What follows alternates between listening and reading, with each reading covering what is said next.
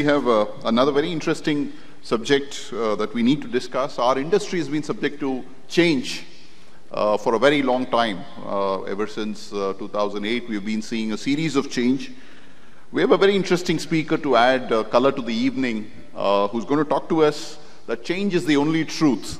And to do that talk, we have Mr.Raja Krishnamurthy here. Please come up, sir.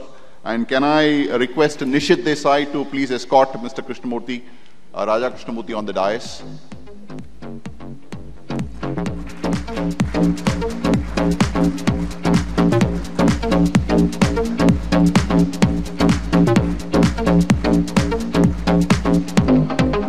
Nishit, do the honors, please, by giving him a shawl, honoring him with a shawl. Can we have you on the center stage, please?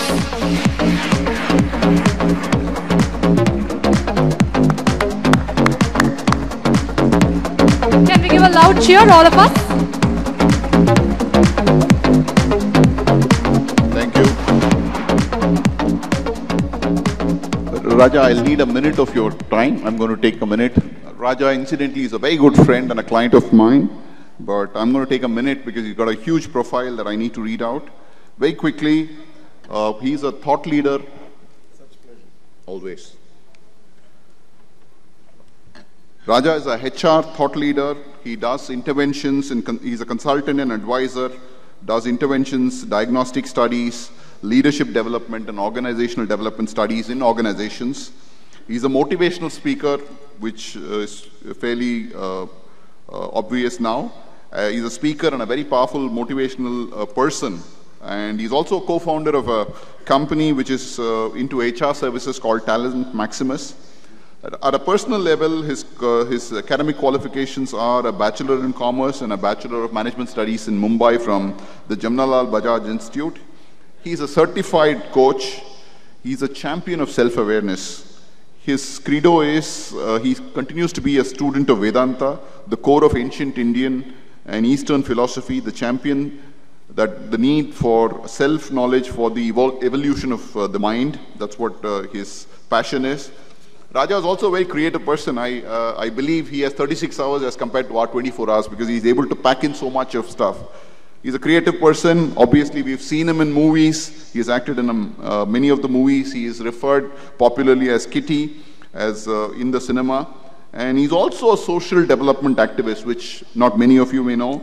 Raja is concerned about socio-civic cultural issues and plays a very active role. He front-ends many of these activities and spends a fair bit of his time with students in the younger community. Over to you, Mr. Raja. Thank you for sharing our evening.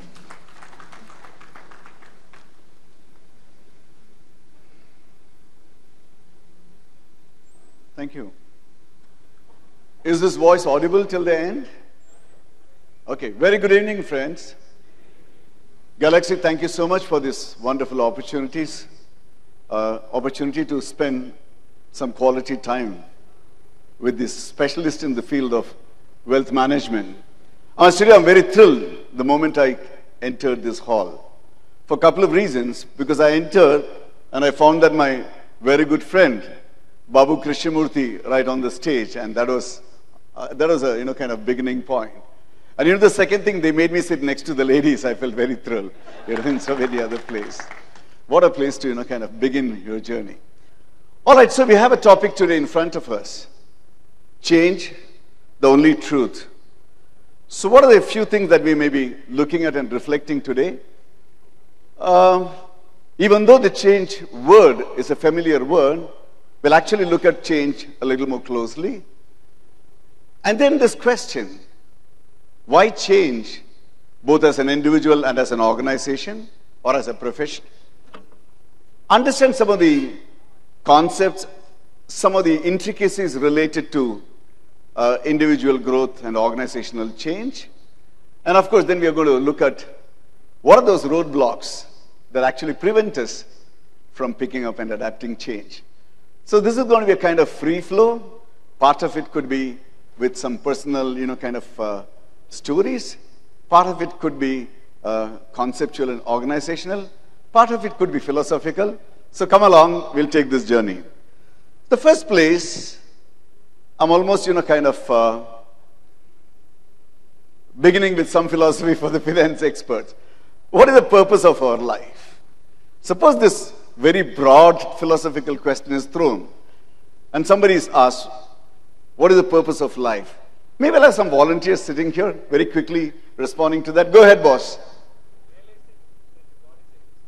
Realizing that God is existing. Can we put our hands together for this gentleman? Ma'am, I would like to ask you, what would you think is the purpose of life?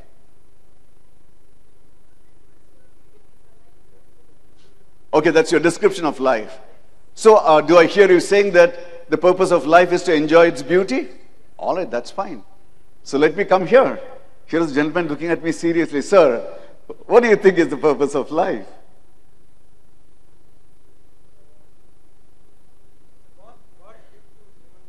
Okay. Kya baat hai yaar? I thought I came into a forum which was full of financial specialists, but actually I walked into some kind of a Kavi Sammelan. They are giving me metaphorical, beautiful answers. Anyway, thank you so much. But if you really look at it very closely, the truth of our life is what I call as the S, M, and G reality. Survival, maintenance, and growth. Fundamental to all of us. Physically, intellectually, emotionally. This is only truth. Everything else is something that we build up, which is okay. I think, like sometimes Osho says, we're not sent out here with some purpose. We make our purpose. And if that be so, why not we just stop with survival? Why not we just stop with maintenance? How's that? We are interested in growing. I think we need to look at that a little closely. Is not growth and evolution the most common, if you call it, the purposes of our life? And I'm very consciously putting these two words out there.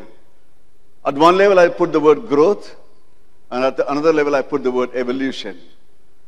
Because it's very simple. If you're looking at me from there, and suppose for an introduction of Raja, Babu Krishnamurthy said, Raja Krishnamurthy, 5 feet 8 inches tall, 78 kilos weight, shirt number 42, shoe bata number 9, Jimnanal Bajaj Institute MMS, and he gave you a list of 15 things. The evidential identity of Raja. Do you think that's Raja? Would you believe that's Raja? Would you accept that as Raja? No. Why? What is it that you're missing? Yeah? The persona. Okay, and what would that mean, sir? Absolutely, qualities, and I think you're talking about the mindset, the emotions, the feelings, the belief systems. Perfectly, there we are. So I think as a world, we really look at life from an objective reality, which is the external reality, the material reality, or in Tamil, as we say, the porul saarnda ulagam, the world of material existence. And then there is this internal reality of ours, which is the inside realities, aga ulagam, as we talk in Tamil, which is all about how do we evolve. So I think growth and evolution are two, kind of very essential parts. And we are all, concerned about them. Sure, at some point of time, one part of it seems to dominate. And for some right or wrong reasons, the assumption in the world is that people who deal with finance are really caught up with the other side, the material side. But I'm sure you're not, because you're all giving me some amazingly philosophical kind of answers. So if growth and evolution is the common theme of our life, then we need to ask some very basic questions. Growth is what everyone understands. Growth is what everyone wants. And growth is what everyone is attempting to have in life. If that's our trip of life, let's look at some intricate dimensions of this growth that we are talking about. I would actually say there can be 4 dimensions of growing. And that'll be interesting for us to look at.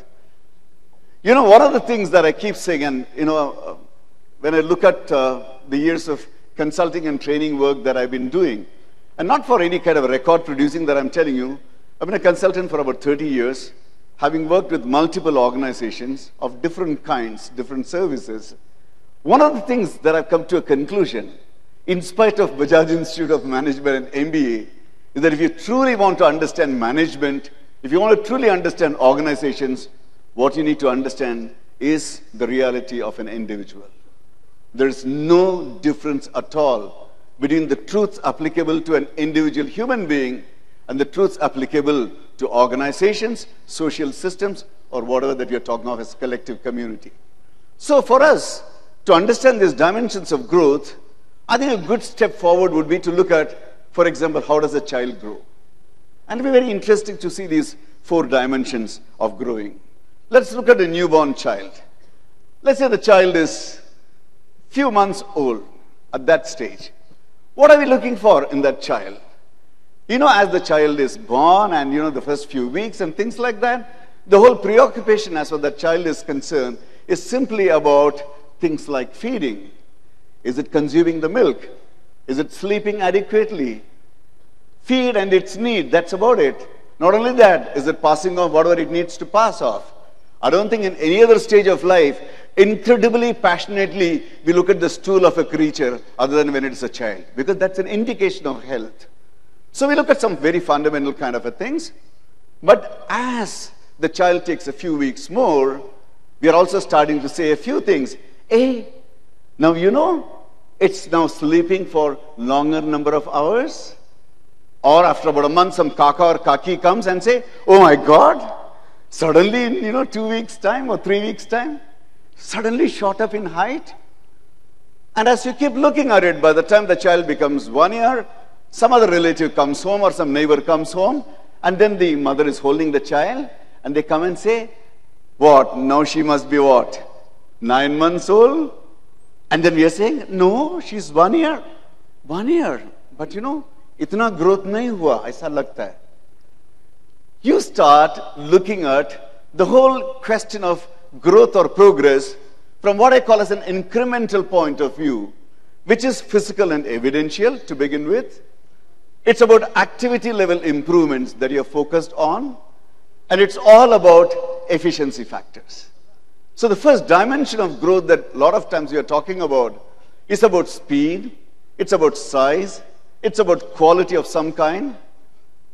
And then comes the second stage. By the time the child is about 2.5 years old, then somebody comes and says, tell me, who's this? The child is supposed to say, uncle. Or someone says, who is that? The child is supposed to say, kaka. Intellectual development of the child is now under consideration.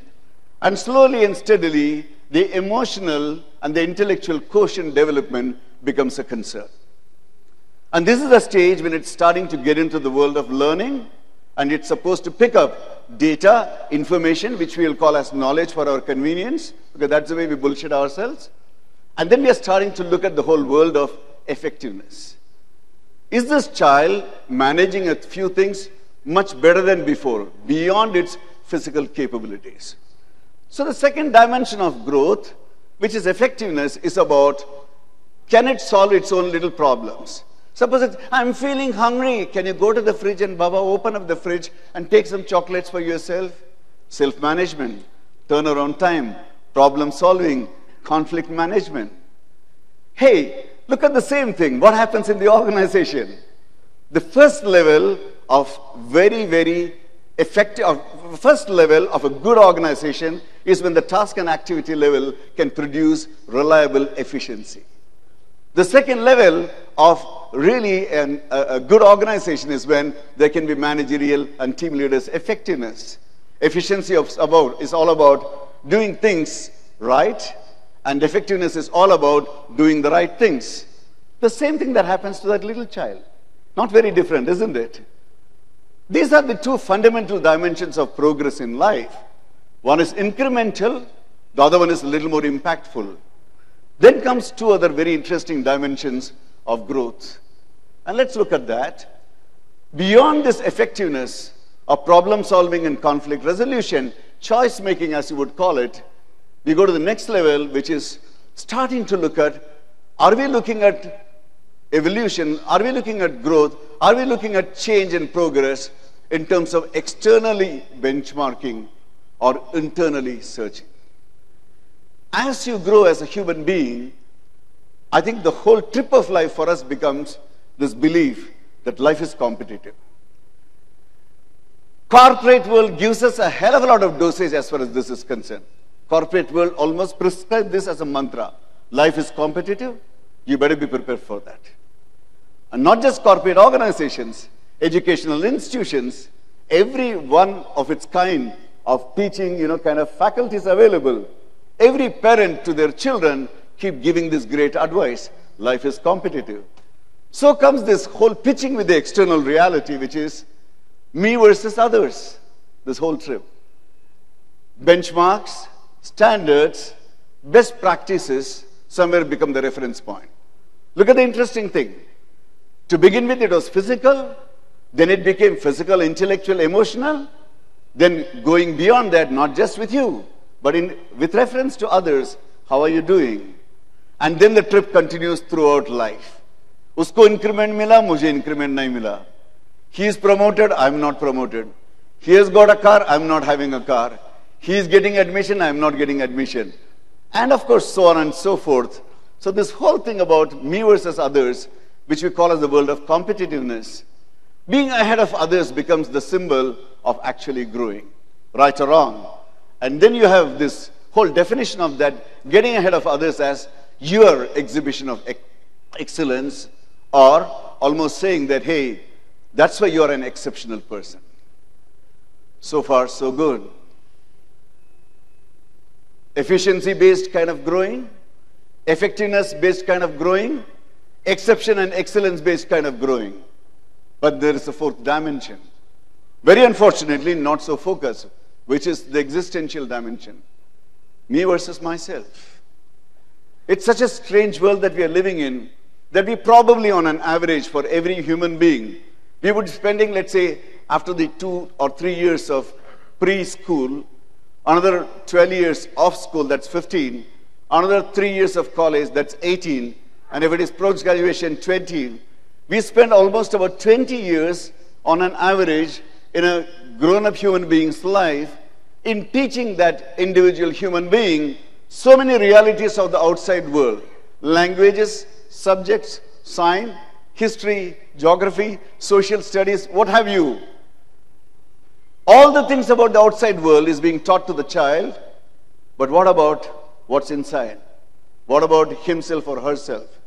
This probably is one thing which is one of the least prioritized kind of items, and this is what we are talking about, me understanding myself. And this is a progress of a different kind. I call this AQ plus XQ. You can even say AQ/SQ. Awareness quotient or spiritual quotient, if you want to call it that way. And this part of it, the unfortunately very lowly concerned part of it, is about conscious living, awareness of the self.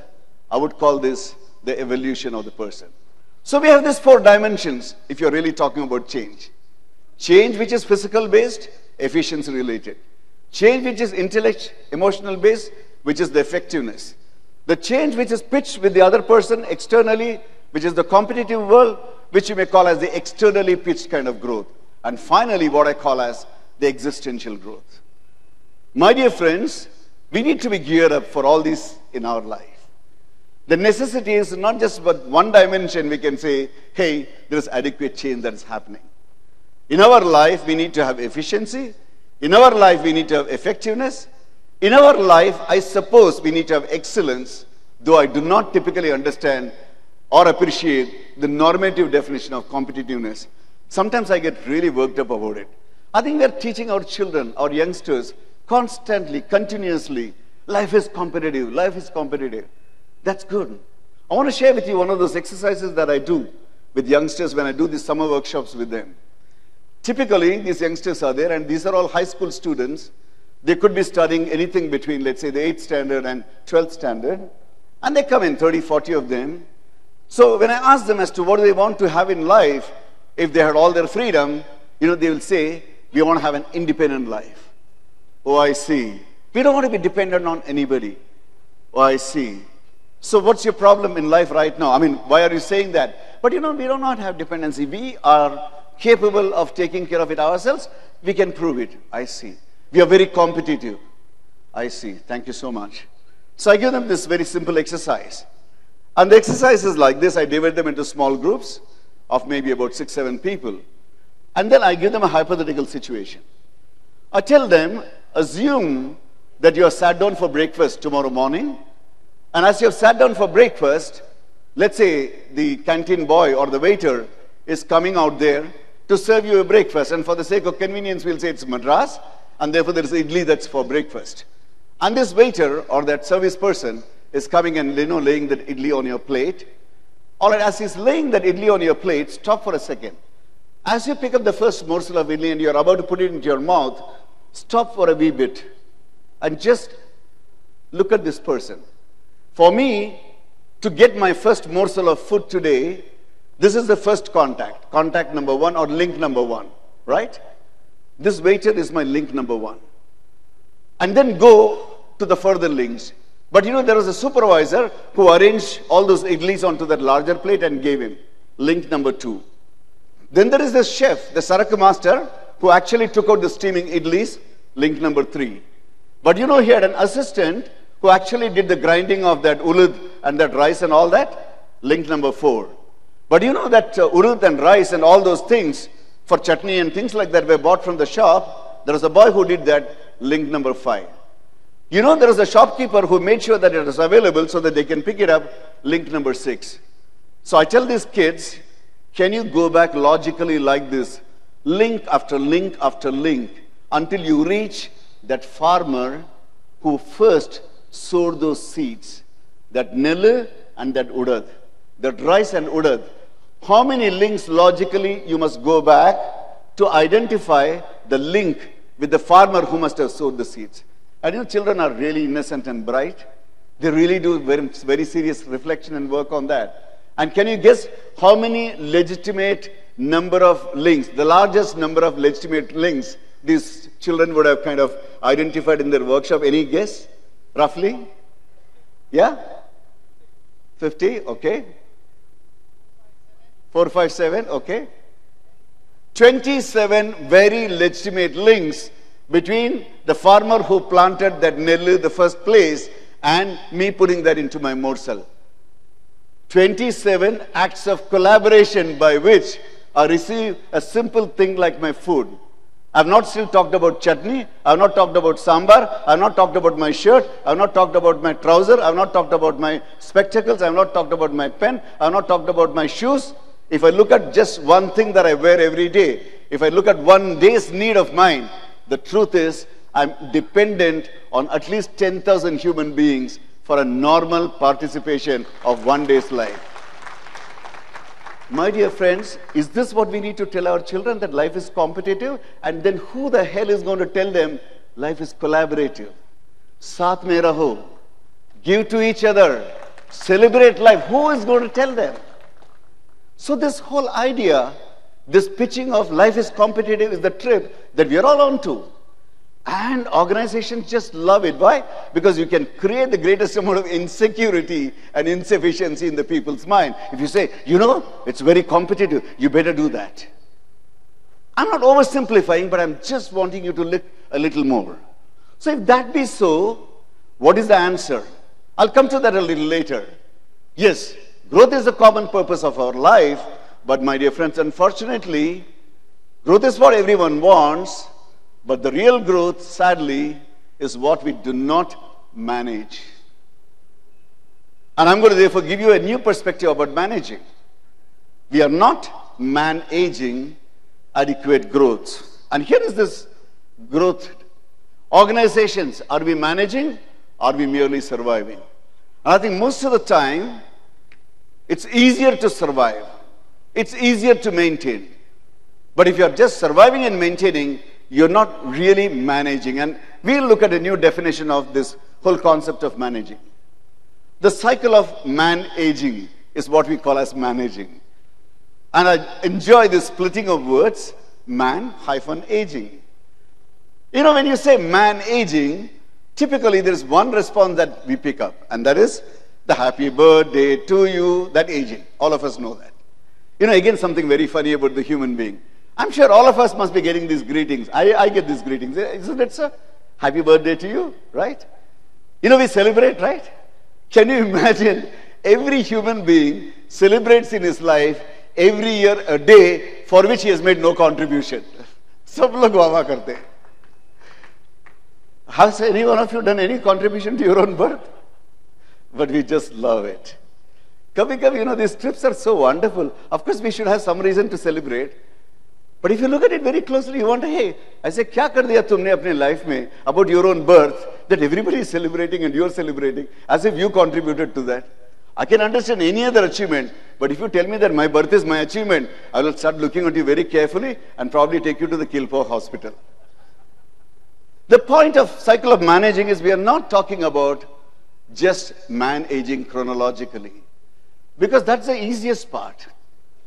We're talking about the second part, IQ plus EQ, the intellectual emotional maturity. And the intellectual emotional maturity comes from exposure to situations. Then there are two options. You can be exposed to the same kind of situations, or you could be exposed to different kind of situations. When you are exposed to similar kind of situations, that is a world of expertise. It has got its merit. 10,000 times. If Sachin Tendulkar has batted in a particular way, he's an expert in batting. If 10,000 hours of music tuning, if A.R. Rahman has done, he's a master about that, no two ways about it. If 10,000 punches Mike Tyson has done, that's his expertise, granted. But that's the world of expertise. There is yet another world, and this is the world of exposure, which means not just the same or similar kind of experiences, but wide-ranging, very, very different, colorful kind of exposures that you get. I think it's a combination of experience and exposure that's very much required for wholesome evolution of a human being. So when there are situations varying, and then they are either new or what you call as change situations. New situations are what we call as the change situations. And that's what evolution really means. Are we capable of encountering, accepting, and going through and becoming better with change situations? Expertise is one part of life, but can we also manage exposure along with expertise? The whole concept of man aging is the ability to combine expertise with exposure. So when we talk about the process of managing, what strikes me is the whole cycle of the organization.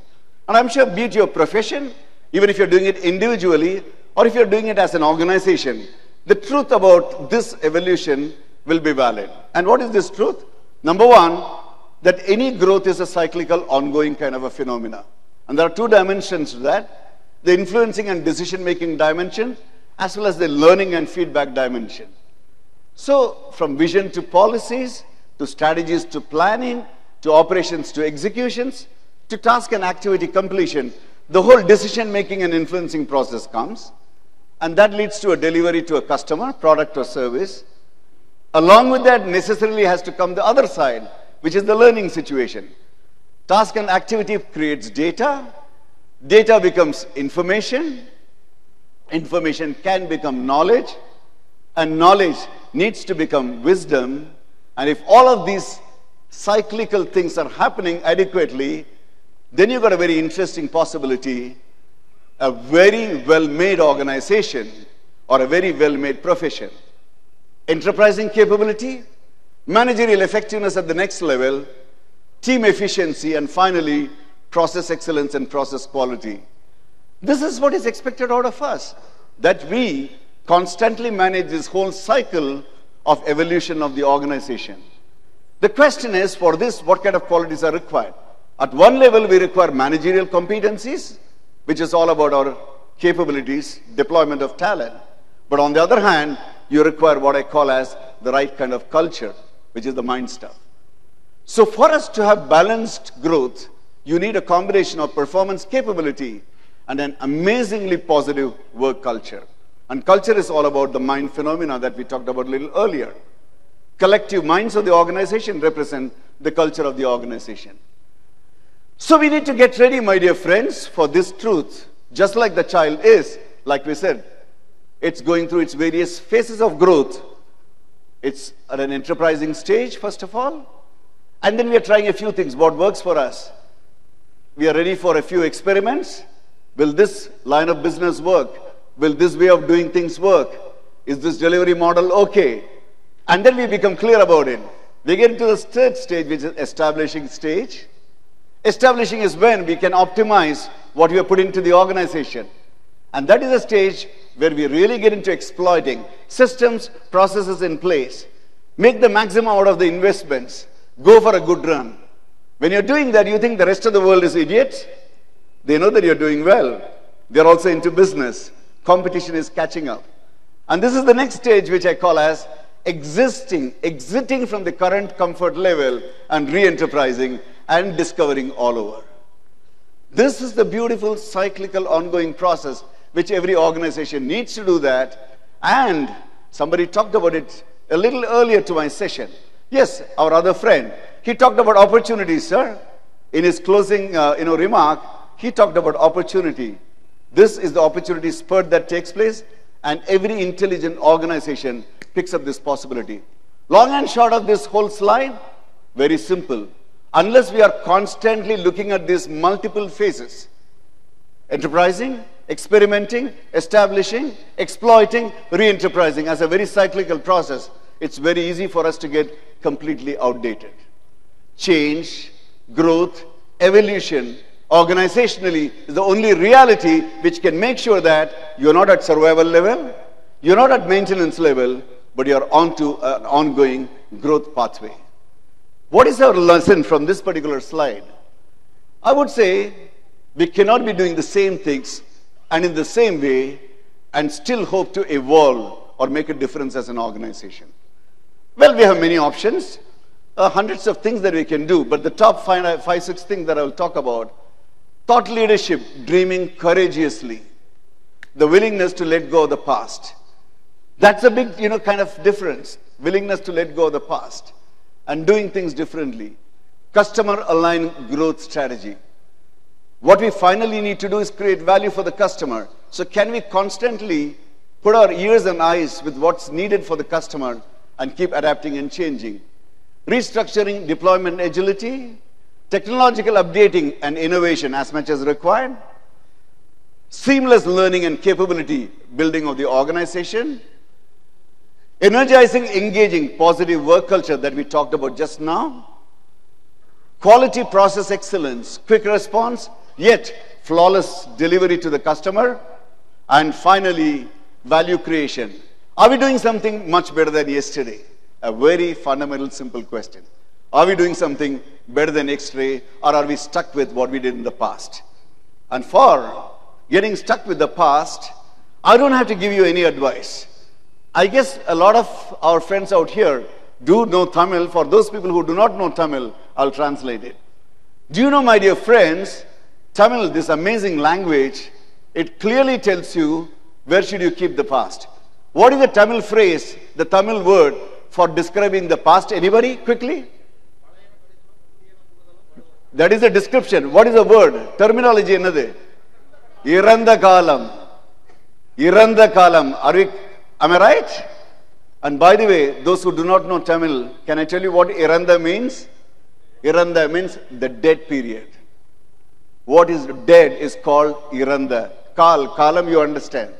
In Tamil, with such a fascinating language, the past is described as the period of death. You cannot relive it every day. The only picking up from the past that you can do is about learning. And then you move on. We learn from the past, but we rejuvenate ourselves continuously. The Tamil language, with its phenomenal capability and philosophical attitude, talks about past as the dead period. My dear friends, change simply requires this beginning point, which is, can I do something better than yesterday and not be stuck?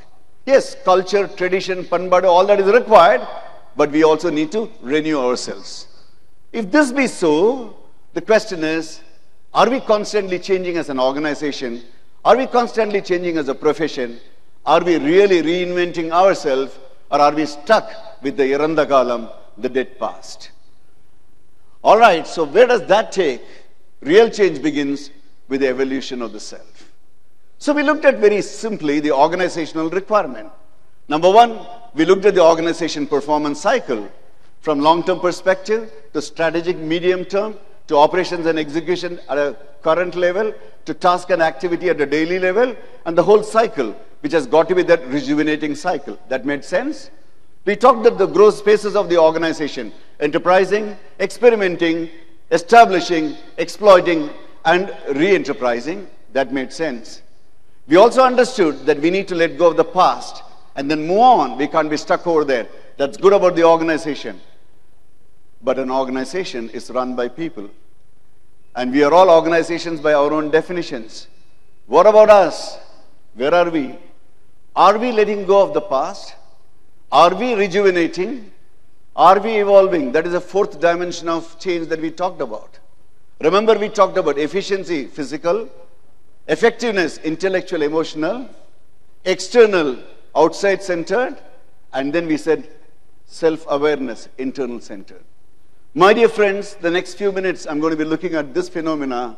Are we really focusing on our own evolution? Let me look at it for a minute. Number one, do I improve or do I evolve?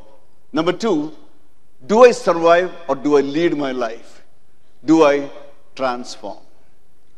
Well, let me just bring a little bit of clarity to this question. I talked about the two worlds that we are kind of constantly trying to manage. The world of our objective reality, which is the world of our evidential reality. I call objective reality as evidential reality, which you can measure, which you can identify. And most of the time, this world of evidential reality that we are talking about is something that we perceive through our sensory organizations or organs, which means through my eye, through my ears, through my nose, through my tongue, to my touch, which means it's essentially the world of material. And then it makes sense to me to deal with that. I become intelligent or aware about that, and then using my mind or whatever that phenomena, I deal with that. Excellent. My external engagement is clearly earmarked as to how I will deal with it. But this other question, internally, how do I make the journey? And this is where the question of how do I transform? So I think the fundamental question is, we can be survivors of life, just existing, or we can be leading our life. And there is a huge difference between surviving and leading our life. The truth is, all of us are so clear about the first dimension, which is the material dimension. Let me just give you a very simple example about that part. And I'm going to use an example, from, sometimes it's nice to crack a little bit of, kind of light-hearted, very, very innocent kind of humor. Boss, आपका नाम बताइए? Huh? Rishid. Okay, you don't mind me asking, are you married, sir? आप तो ऐसे नहीं दिखते, you look very young. Okay. Can I ask you, your children? Daughter, son? Son. क्या उम्र है उनका? 4 years old. नाम क्या उनका? रौनक. क्या बात है? रौनक. Glitter. All right? So Raunak, so I'm going to build up a future story, okay? Just for the sake of fun, okay? Rishid, right? Okay, so Rishid, uske baare mein, I'm building up a small story, all right? And this is fast forward. Now this is 15 years later. Okay, Raunak is now, let's say about, now he's 4 years old. He's almost about 20. And Rishid has a fantastic ambition in life. You know what's his ambition? Rishid wants Raunak to be a topper. Okay, nothing wrong, right? He wants him to be a topper. So he has been growing the child, constantly encouraging and saying, Beta, I want you to be the topper. Beta, I want you to be the topper. I think most of us want our children to do well, so nothing wrong about it. So this is the fast forward. This is the +2, the college final exams that's coming up. The results are coming up. Rishid, being the pious person that he is, today is the day of result. He's just sitting in front of the God and saying, "Aaj to mera Raunak ka Raunak ho jaye." He's praying there. Raunak has gone to the institution to get his mark sheets. Suddenly the doorbell rings. And Rishid opens the door. And there Raunak is standing, beaming face. So Rishid is looking at him, "Ha beta?" Because the tension is there, no? "Papa, you wanted me to be the topper, right?" "Yeah, that's right." "Topper in the class?" "Yeah." "Topper in the whole college?" "I see." "Topper in the whole district?" Oh my God, topper in the whole state? Really? Topper in India? And he breaks down, tears come out of him. He says, Beta, I'm so relieved, I'm so proud of you, I'm so happy for you. This was my greatest ambition in life, that you should be a topper. Now that you have become a topper, please don't study anymore. Is he going to say that? Are you ever going to say that? This is us. This is us. In our personal life, please remember, this is us. In our personal life, there is no stopping point. Physically, you can't even help it. You will grow anyway. Thank God we will. Thank God that we don't have to give instruction to the heart. Please today, beat 64 times a minute, and so that you will be all right. Or the heart telling us, hello, I feel like taking privilege leave. Okay, don't trouble me. Finish we are. In spite of us, survival will take place. Automatically, bhook lagega, pyas lagega, maintenance will take place. Naturally, every one of us is looking for growth. Anybody who says, my whole ambition in life was to have a two-wheeler. And the day I got the two-wheeler, I told my family, please, from now, don't ask me to improve in life. छोड़ दो. अगर चलते जाते हैं तो moped है तो motorbike है तो कार है तो लग्जरी कार है तो imported car है तो a private jet is much better. Growth. We are so clear in our personal life in terms of the material external realities. In terms of the physical realities, there is never a stopping, isn't it? But I'm saying, what about the meaning making of life? And this is where, my dear friends, that big change, the big evolution, the whole need for understanding this whole dimension of life comes in. And how does this happen? Being self-aware. The beauty is in the first one, efficiency can be measured. Effectiveness can be measured. Competitiveness can be measured. But awareness can only be a sensing exercise. Awareness can only be an unfolding. Awareness can only be a personal journey. And I think it's very important for us to take this mental growth along with the material growth. Real change, wholesome change, meaningful change, evolution takes place when we are able to combine these two. But believe me again, this is no Gospel's philosophy. There is a clarity and there is an approach that we can take if you want to build this along with our other requirements of life. And how do we do that? First, understand what does it mean to be self-aware. To be self-aware is, first of all, maturity, contextual appropriateness. Again, I'll use Tamil to describe a very beautiful term. Idam porul eval therindu செயல்படுதல். Idam porul eval therindu செயல்படுதல் is a phrase in Tamil which just describes contextual appropriateness. Can you be relevant to every situation and be positive about the whole thing? Number one, it's a concept of self-leadership. We seriously, as a society, lack the concept of self-leadership. And you're going to see that very soon in a picturesque representation. We have a lot of instructed followership. We do not have much of self-leadership. Just imagine, most of the time, 99% of the time, you're stuck in a traffic situation in India. What happens? We continue to be stuck. Gali sabko dete hain. Yeah, the bloody passengers in Chennai, the car drivers are terrible. Two-wheelers wala to pagal log hai. Pagal sirf nahi, they are bloody arrogant buggers. Added to that are these auto rickshaw guys. And of course the police so totally corrupt. And all that is because of the damn politician. And this politician, they are getting elected by this bloody public. Public bhi itna faltu hai. We are sitting and griping and complaining. How many of us in that situation, touch your heart and honestly answer this. How many of us push our vehicle to the side, step out, actually go to the spot where the traffic jam has happened, and once in a while say, hey, I will do something about clearing this traffic. And you think it doesn't work? I can tell you, and this is not a boasting, 80% of the time I'm stuck in a traffic situation, 80% of the time when I find that it's stopping for more than 5-6 minutes, I step out, and believe me, you can make a difference to what is stuck out there, if you choose to.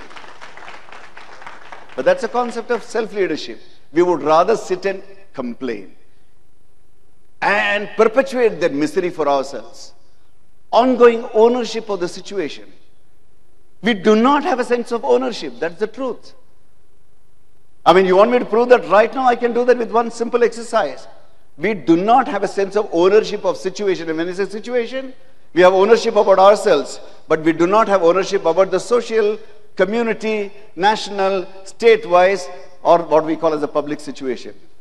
Let me just try and give a very simple example for that. Boss, come here. Aap aiye. Yeah. No problem. Any one of you, please come out here onto the stage. Yes, sir. Thank you so much. Just for a simple demonstration. You know, sometimes I can be talking about a lot of gospels, philosophical stuff, but a small example can make a big difference, you know. Boss, I loved your presentation when you talked about the opportunity. Thank you. All right.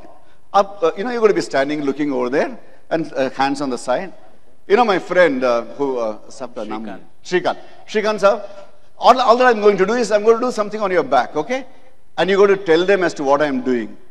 I'm not going to be hitting you or doing anything of that kind, but some very simple things. Chalega? Okay? I'll be standing here and doing it, and you're going to tell them what I'm doing. Is that okay? Okay, you can stand in front of the mic so that they will hear. All right, so he's going to be, okay, either bus, because they have to see also. Okay, or you can use this, yeah, that's fine. Is there a handheld mic I can give him? Okay, so aap idhar aa jaiye. Very simple exercise. Yeah. Shrikant Sahib is going to tell you what I'm doing behind him, okay? And what is this whole trip about? We just talked about sense of ownership, okay? 1 minute. Okay, sir. Let me begin with a very simple one. Clapping? Yeah, you're going to make it into one full, complete English sentence. Okay. You're clapping now. Thank you, sir. Laughing? You're laughing now. You're coughing now. I think you're walking. You're touching my left hand. All right. Normally, this is what you would have said. You're touching me, right? Yes. 99% of the time, any one of you would have said, you're touching me. You're a little special. Smart they are. He at least said, you are touching my left hand. But imagine how many of us would actually say, Raja, you put your left hand, middle finger, under the third phalange of my little finger, closer to the nail, and, made a contact. How many of us will be saying? Almost none. Zero. You know why? Such a beautiful thing. The smallest of the nail, the tiniest part, one cell inside, ek baal jo gir gaya to tension hota hai. The smallest part of me is me, not a small part. Jitna bhi chota mera body ka koi part hoga, it is not a separate part, it is me. Isn't it the truth, sir? True. But when it comes to organizations, when it comes to society, why are we saying, but I'm only a small part of this whole community. I'm just one of those 130 crores of human beings in India. Wonderful. I am one of the 6 crores of people in Tamil Nadu. Wonderful. Why are we not granting to ourselves that I am the society, I am the organization, I am the nation, I am the universe. Thank you so much for the exercise. Thank you very much. Just wanted to make that point. Wonderful. That is the ownership of the situation. So you can't have organizational ownership without this. I have taken a permission. He said, I'll make the noise with the bell. I said, I'll believe you as if some fire engine is coming and I'll ignore you. So I'm going to take another 10 minutes time. Not to worry. Aham Brahmasmi. That's not a religious statement. Brahmasmi. Brahma, the creative ability. I create my world. This is the clarity that we need to have if we want to be truly evolving and growing in our personal side.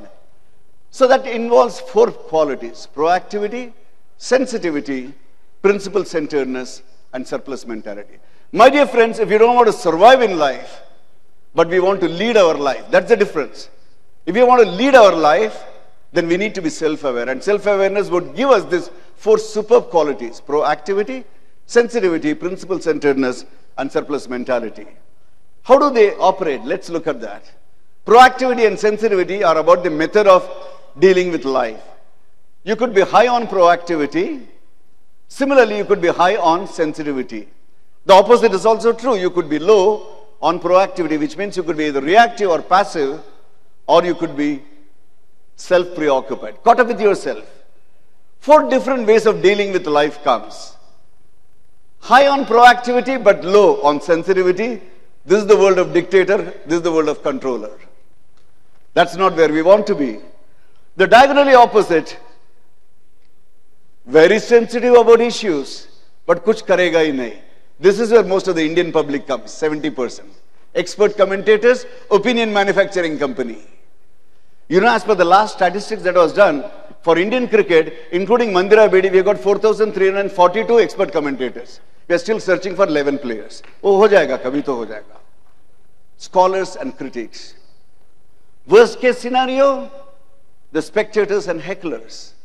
Of course, you know, cricket is most popular in India, so also films by spectators. Happy to sit and watch. Happy to sit and watch. Aur kuch karna hi nahi. Hecklers. You know the hecklers? Obviously, you must be knowing the hecklers.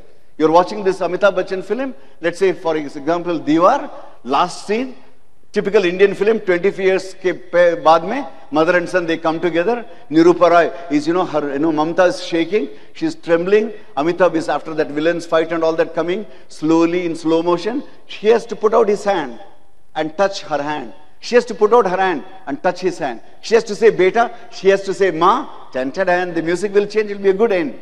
Last minute tension. We are sitting down at the edge of the seat.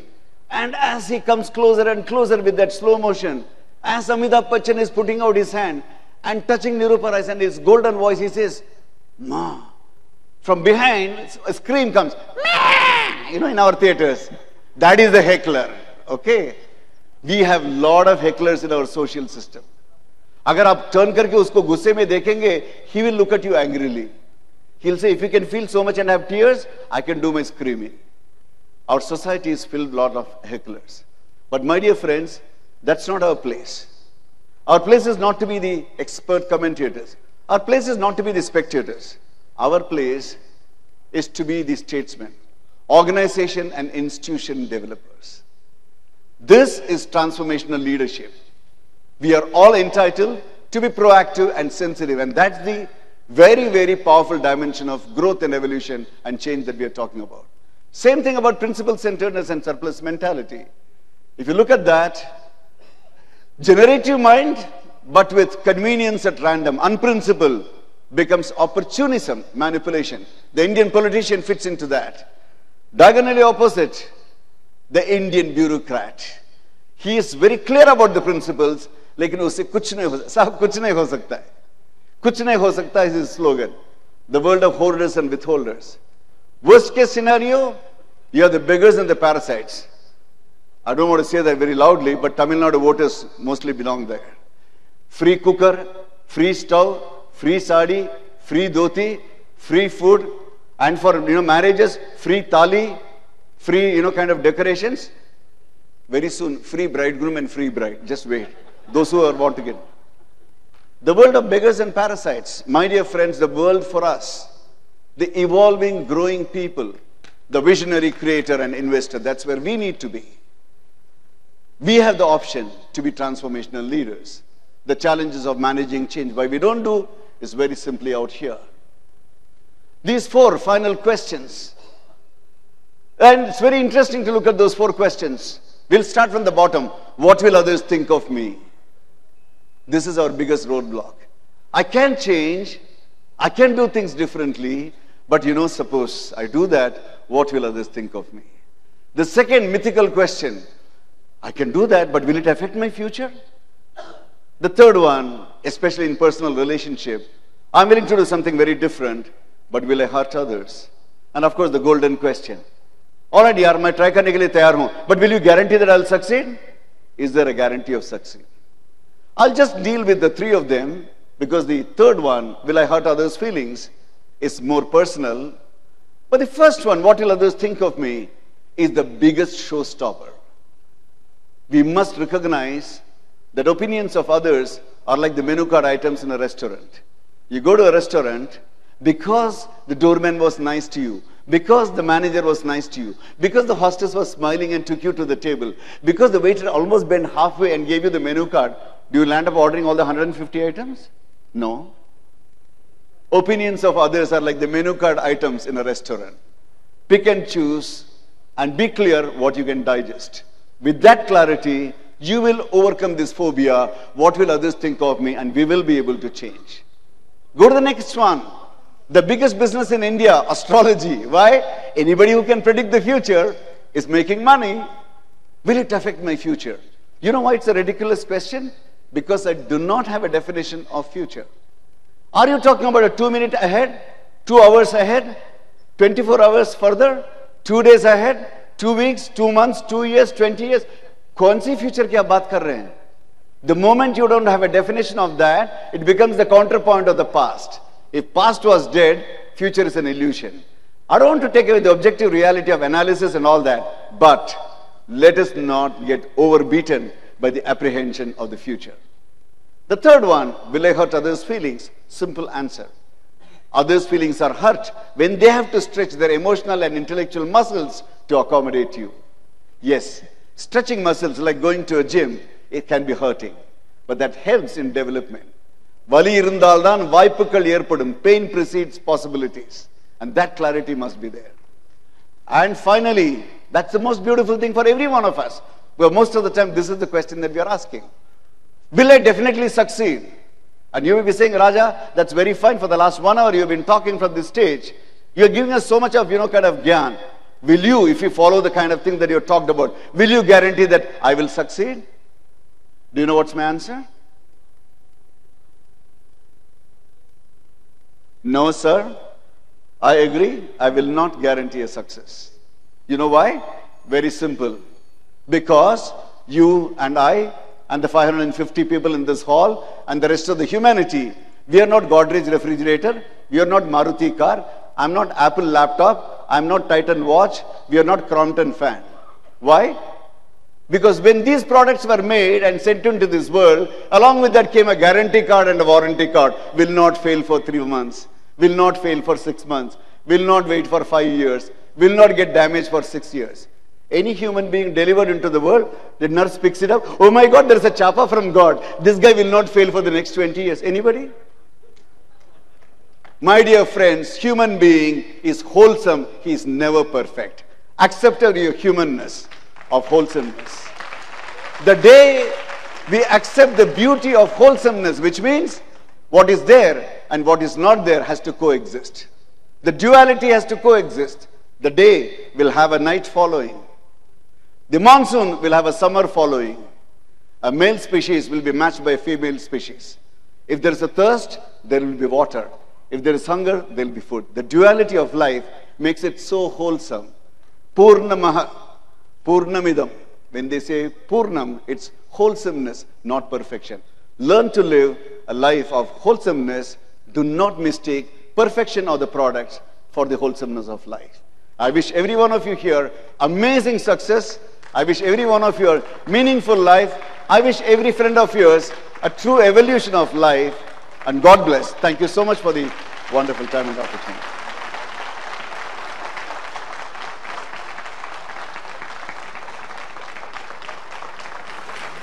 Check. Thank you so much. Yeah, we took permission for some couple of questions, if there is. Short 2 questions. We're running short on time. All right, so Babu says that we're running short of time. 2 questions. Any 2 questions? Yes, please. What is attitude? What is ego? Oh, that's beautiful.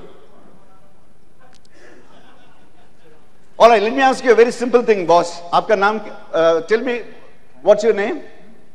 Who are you? Ning yarunga? Oh, C.N. Annadurai. Oh, that's the name of our former chief minister. Sir, romba simple, sir. Ipo, ninga romba alaha soninga. You said very clearly, okay? En per Annadurai, correctingla? Let me just try. Ma'am, who are you? Yeah, quickly. Mrs. Narayan. Boss, who are you? Sai Shankar. You see the difference in these 3? He said, En per, my name is Annadurai. You said, I am Sai Shankar. You said, I am Narayani. Do you have a name or are you the name? All right. You are a chartered accountant, right? Do you have a chartered accountancy certification or are you a chartered accountant? Very simple. You are a husband, right? Do you have a role of a husband or are you a husband? Ego is the understanding and the confusion of what I have as who I am. Who I am is pure. What I have is add-on facilities. And the add-on, மேலே ஒட்டப்பட்ட விஷயங்களை தவறாக நான் என்று எண்ணும் பொழுது அது ego. தெளிவாக என்னை பற்றி நான் நினைக்கும் போது அது நான். அதுதான் வித்தியாசம். Raja, thank you so much. I'll have to renege on my promise of 2 questions. You're going to be available for tea. We have a tea session after this. Sure, Babu. So any questions, we can kind of do an interaction with Mr. Raja at that point in time. Please, we're running short on time. We can do it over tea. Thank you so much.